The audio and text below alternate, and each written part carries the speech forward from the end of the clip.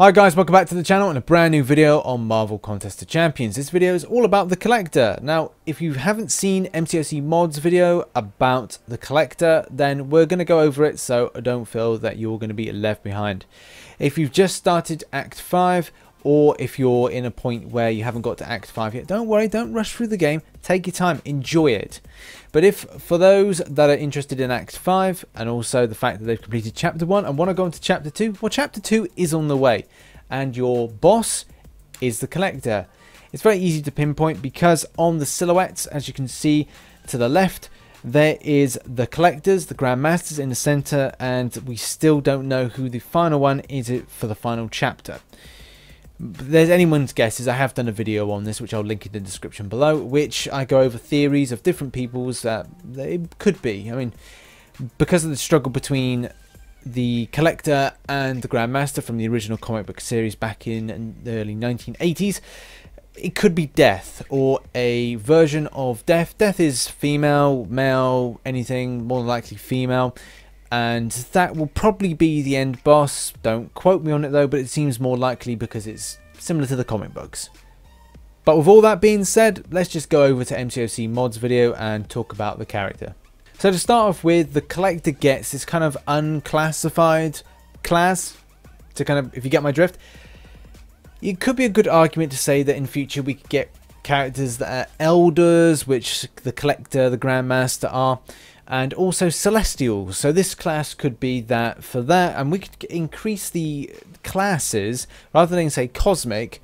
You could have things like a Celestial class or an Elders class based on these kind of almighty beings of celestial bodies.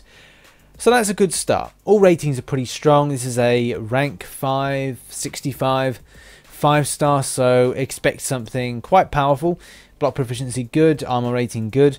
However, I think that there'll be little things to make the character even better when it comes to, say, local node bonuses in Chapter 2. So look out for maybe a little bit more punishment than what we're reading at the moment. The Collector specials don't have any kind of meaning behind them. So usually specials are called the so-and-so's punch or the doo-wop the flibby doo-wop. And the ones aren't mentioned here. All we know is that the L1 is stun, 90% chance stun for 3.5 seconds. We've then got power lock off the L2. And in the final one, L3, it just basically says that you're going to die. This attack instantly knocks out the opponent. So, good. As expected, because this is very early days and early stages, and I'm not sure if this has been implemented or they're running or testing Chapter 2 at the moment, there's not a bio around the Collector. Looking forward to that, really, to see what they're going to put in. One thing I really think Kabam need to do is increase the bio. Kind of, even if every time a lot of characters get put into the game, there is a larger space to add stuff into the window, and the Collector will have either information with regards to who he is and what he does, with obviously collecting and the things that he collects, or there's stuff with regards to his relationship with the elders of the universe. Finally got there, knew what they were now. Okay, this is what I feared the most, and the Elder Physiology, because it gets a regeneration over 10 seconds, 10,668.62. This is based on level 200. Oh dear, and then when it gets worse is an unending tenacity, similar to Agent Venom. With tenacity, it's allowing him to take off a debuff effect. It has a 55% chance to shrug off any debuff effect instantly. And you know what I'm thinking? I'm thinking guillotine. I'm thinking applying in the L2 and then punishing. However, though, 55% chance, and you know how luck goes. Every time that you apply it in, there's a good chance that that won't land. So that could be a little bit disappointing, because I was going, yes, I know what I'm going to do. I'm going to use guillotine for that. But oh dear. The Collector taps into some Omega level relic powers that at certain thresholds for health loss, look, you can even see it for yourself. 70% armor rating, boom. 55%. Collected special attacks become unblockable. Immunity. The Collector becomes immune to bleed, poison, and stun. Power lock debuff effect. Ooh. The collector periodically becomes unstoppable for 3.5 seconds. Great. Oh dear. And then Overload Relic. The collector periodically activates the Astral Overload, recovering 9,282 health over 15 seconds and increasing armor rating by 1,000.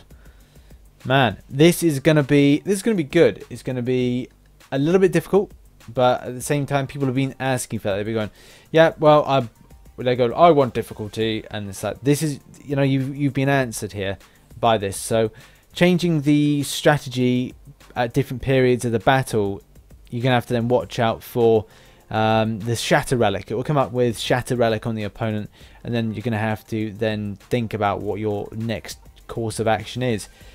Because then an aggressive play may then change. You've got to change your passive play. Your strategy largely changes throughout the battle, but you're going to have to time that well. So this is going to be where a lot of people are going to go, this is challenging. Fun, but challenging. The collector also gets a little bit of a buff when it comes to special attacks from the Isosphere. And you get a debuff yourself in that the presence of the Isosphere slowly weakens the collector's opponent. So you're going to be taking 2.5% for every 5 seconds on your ability accuracy. And that's of a maximum. It's going to go down as an 80% reduction in total. Oh dear. Well, this is going to be a lot of fun. So this is a collector in action. He's got a little bit of levitation. Spends a lot of time, like when he's hit, he's down on the ground. It's kind of going along the same lines as this strong elders. That's the L1 being put in, and you can see that stun effect, which is great. And if you have like, if you played this character and you had Stupefy, then it's going to be mint.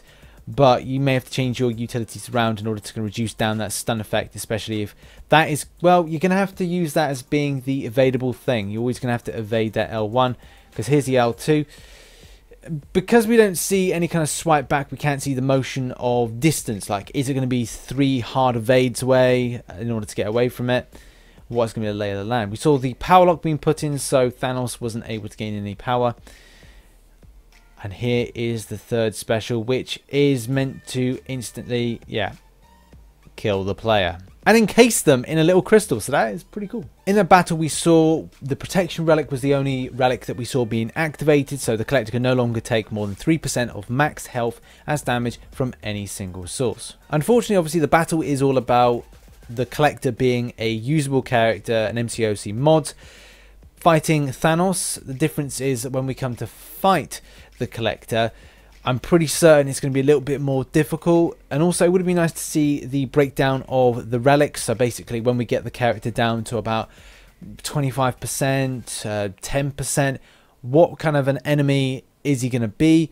Especially if you're not able to apply certain effects which would be helpful. You're able to steal buffs similar to Loki, or you'll be able to punish the character for regenning, so therefore you're using Guillotine's L2, and a whole host of mystic characters, and maybe even extreme bleeders and poisoners. So kind of really get an idea of how unbeatable is he? Is he like Superman? Yeah, okay, he's all powerful, but he can still bleed out. These are kind of things that we really need to find out, and hopefully when we get chapter 2, that it isn't overly difficult, but still is fun and challenging at the same time. So thank you very much for watching this video as an overview of the collector as the chapter 2 boss. As things come out, I'm sure we'll be covering the information of the character and maybe ways around, and hopefully ways around, trying to defeat him. So thank you very much for watching this video. Like, subscribe for more Marvel Contest of Champions content, and as always, I shall catch you on the flip side. Bye bye for now.